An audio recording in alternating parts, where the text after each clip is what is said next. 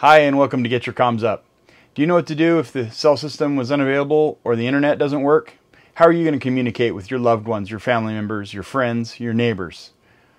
In this video, we're going to give you some tools that will help you do just that. Stay tuned.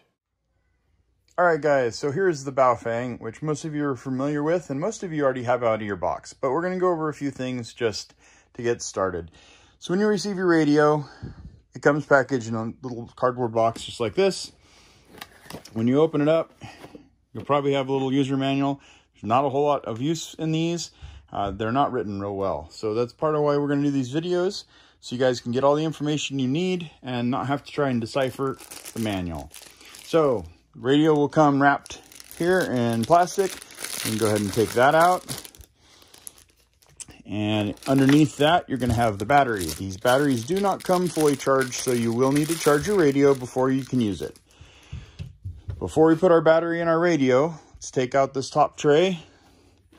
And under here is going to be your charger, your microphone, and your antenna. And what we really want right now is your antenna. Go ahead and take your antenna out. We're going to put that on the radio first off. You don't ever want to turn on a radio that doesn't have an antenna on it. If it doesn't, little port right here, if you have your finger on it and you accidentally transmit, you can get an RF burn. And the other thing that can happen is if you don't have this antenna on top of your radio here and you transmit, the power has to go somewhere. If it can't go out the antenna, it'll go back into the radio and can actually damage your radio. So it's always important, keep an antenna connected to your radio. And now we're ready to put the battery in. The battery, you just set it in place and then slide it up. You should hear it click. And now the radio is ready. You can turn it on at this point. Channel mode. These will come up and talk to you. It's a little irritating. There's some ways we can fix that later. Or maybe you like it talking to you all the time. So, like I said, we need to charge this radio before we can use it. So, next out of here, now you got your little earphone speaker. But what we really want is the charger. So we're going to get the charging cable out and the drop-in base charger. We'll go ahead and set this guy up.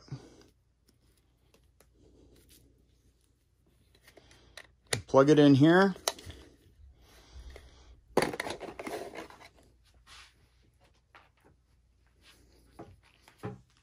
And we'll plug it in here to power. And what you'll get, you should have a red light on your wall wart here, showing that that has power. Set that out of the way. And then you should have a green light on your charger. Some of the earlier chargers, this light would flash red and green alternating, and that's okay. That just means it's got power, but nothing's in the charger. Now you'll see when we set this radio in the charger, the light went red. That means it's good, it's charging.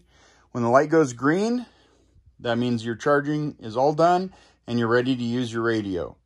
Important point, these radios do not come pre-programmed from the factory, even though if you look, it will show that it has some frequencies programmed in here. These are just some test frequencies that they put in at the factory. Don't transmit on them because you're not authorized to transmit there. So we're going to let that sit in the charger. All right, so our charge indicator light has gone green. We're ready to get started.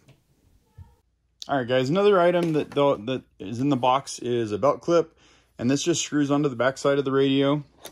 You can pull these two screws out right here and then put them back in place with that clip right there. I don't really care for belt clips on my radios. That's really a personal preference, but what I find is if you're using a belt clip on your radio, the whole face of your radio is exposed to damage. If you brush up against something with your belt or a backpack, if you have it clipped on, you can peel these buttons right off the radio. You can also damage your display. So what I prefer doing is buying a pouch, you know, some kind of a pocket that the radio will slide down into instead, and leaving the back nice and slick without having that belt clip in the way. But that's a personal preference. Everybody is different. Some people really like those belt clips, and they do work pretty well. But you just have to be aware of, you can damage your radio. Everybody can see what's on the display of your radio. So if that's something that you're, interested in, a little bit of security there, I highly recommend covering the display instead of leaving it out in the open. All right, guys, radio's all charged. So here's what we have. This is a basic Baofeng, a BFF8. There's also UV5R and a variety of other variants. They're all basically the same radio. Slightly different build internals and a little bit different firmware, but they all act and operate the same. Up top here, you've got your antenna right here. Next is a little flashlight. We'll show you how to turn that on in a minute. And you have your volume and on-off knob. If you turn that, it'll click on you and it'll come up. And there you see the screen's up and lit. On your side, you have a call button. This is also how you will access the FM broadcast radio. So if I push it once, you'll see FM. Okay, and you can tune through using the up and down arrow keys here and look through the FM broadcast band to get local news, weather, that kind of information. You just push it to get out of it. Interesting note, if you're listening to the FM broadcast band, is if anything's transmitted on the two frequencies that you're listening to, it will switch back over automatically. So don't feel like you're going to lose a conversation with somebody because you're listening for a weather report or local news. So on the side, that's the call button for that FM. If you push and hold it, it does this alarm and it does transmit that out over the air. So don't do that. It's very irritating for other people listening. It's kind of meant as a get your attention if you've already tried calling somebody and they're not answering. Maybe they fell asleep in the deer stand. You never know. So, but don't use that, especially on amateur frequencies. It's one of those things that's very irritating to people. The big button here on the side is your push to talk. That's when you push that, it transmits. So right here, if I push, you'll see this light light up. It goes red. That means I'm transmitting. If it's not lit up, nothing's happening. If I'm receiving, we'll show you that in a little bit, that light turns green. So that's your push to talk button. Right below that is this monitor button, MON. There you go. Now you can see it. So if I push and hold that, it's going to open the squelch. Okay, and you can see how that light went green because the radio basically believed it was receiving something. The monitor button is useful for two things. One, okay, if I want to set the volume of the radio, I can push and hold it and then adjust that. It gives me a basic idea of how loud the radio is going to be when it receives stuff. Also important, if you're using a little earbud in your ear, you can do that same thing so that when you get a call coming in, it doesn't blast your eardrums out. And then also, if you're receiving a weak station and they're just barely there, so they're like breaking your squelch, kind of like that. Okay, I'm forcing it to do it. But if that's what's happening and you can't copy them, you can push and hold that button, have it forced open, and then you can hopefully hear that person even though they're down in the static. So on the front, you've got VFO MR. This is the one that changes. MR is memory and VFO is variable frequency operation. And that's if you were going to punch in a direct number here on the keypad. Most of your radios you're going to end up having programmed or programming yourself. In a future video, we will talk about how to program these radios. But to switch between programmed and variable frequency operation, you just push the button here and it switches. All right, so if I push this button, you'll notice the difference is over here on the right-hand side, you'll see these little numbers, 91 and 92 right now, and then they disappear. So this is variable frequency operation. This is memories. This one also has what's called an alphanumeric tag. It means it has a name that it's going to show. And there's a way to set whether you display frequency like this one's doing down here or an alphanumeric name tag like this one. And that's a menu setting we'll get into later on how to change. But if you're showing these little numbers over here, the 91, 92, that's what memory channel you're on. And if those aren't there, it means you're in a direct keypad area. And so now if I push buttons down here, you'll see that changes. And so I can direct enter in a frequency.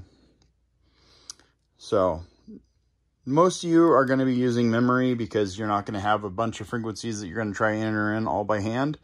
That is very time consuming, and if you're switching frequencies a lot, it's much simpler to use the memory modes. So AB, you'll notice when we were in here, there's two sets of frequencies, a top and a bottom. Same here when we're in memory. They're 91, 92 right here. That's your A and your B band. A is on top, B is on bottom. And you'll notice over on the left-hand side here, that little arrow, if I push this blue A-B button, you'll see that arrow switches top and bottom. That is where I'm going to transmit on if I push the push to talk button. And it's also where I'm going to receive on a stock radio when this first comes from the factory. There's actually a way to have it listen to both of these. But if you haven't changed that in the menus, then it's only going to listen to where that arrow is.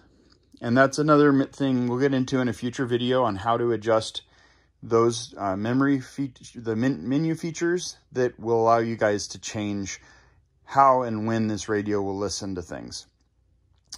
So next down here, menu. This is again where we said we get in to change those features. And that is a future video because pretty much there's enough memories in here or menu settings in here that that's a video on itself. The up and down arrow key right here in the middle on the top. If you're in the memory modes, which we are, if you go push the arrow key up, you'll notice that this number here is changing. As I push... Less than a tenth of an inch. Thursday, mostly cloudy. Okay, as I push these up and down. National Weather Service is something I really recommend everybody to have in their radios. All right, so the thing with these radios is if I want to do a direct keypad entry for a memory, I have to type in a 3-digit number. So for getting to memory 1, I type 001, and that gets me to memory 1. If I want 91, I need to do 091. Okay, and again, if I want to go to, say, 101, I would do 101. But it's always a 3-digit number sequence, even though channel 1 it would just be 1. You won't get there. You have to do 001, and that'll change you to memory channel 1. So no matter what, always enter 3 digits. So if it's a smaller than a 100 number, you're going to enter a 0 or 2 zeros, and then the number that you want, depending on below 10 or below 100. On the lower right-hand side, you've got the pound key. If you'll notice in blue, it also has a little key emblem. If I push and hold that, right up here in the display, you'll notice that little key disappears and reappears. You got to push and hold for about 2 seconds to make it either turn on or turn off. If it's on, I can do whatever I want here on the keypad and nothing happens. Okay, that's a lock. That way, I don't bump my buttons on the radio when it's in a pouch or a pocket or on my belt and get off the frequency that I want to be on. Now, I can still transmit, and I can still use the monitor button, okay, to get to listen to that station that's weak. But you can't accidentally get off your frequency that way. And so if you turn your radio on and you're trying to change channels and it won't let you, look up here for that little key. If that key is there, push and hold, that key will go away, and now your radio's back to allowing me to switch between my memory channels. So another button to know is the star key right here. It says scan. If I push and hold that, my radio is going to start scanning. Now, these are not a very good scanner. They're very slow, but it will allow you to search through whatever you happen to have programmed into your radio, and it will get you, whatever's transmitting in those areas. Next, on this side of the radio, you'll see this little cover. It says speaker and mic. You can open that up. And those are the ports that you'll use for plugging in an external earbud or a speaker microphone. And it's also how you program the radio is you buy the cable that goes in here and then goes into the USB in your computer. You've got a little lanyard piece here. You can put a wrist strap on if you want. I do recommend wrist straps depending on where you're using the radio. And especially if you're going to use that belt clip and clip these onto a backpack, on the outside. It's a good idea to actually have a little carabiner and clip a retention lanyard to this so that this doesn't get knocked off by brush and you lose your radio out in the woods. On the back side, these are the charging ports for the batteries when it's in that drop-in base charger. And then if you ever need to remove the battery to change batteries, right here, you push this down and pull the radio down, or pull the battery down, and it comes right off the back of the radio. Again, to reseat, you want to make sure that clips up, and that way the radio and battery are seated together properly. Hey guys, if you found this video helpful, please don't forget to like, comment, and subscribe to my channel.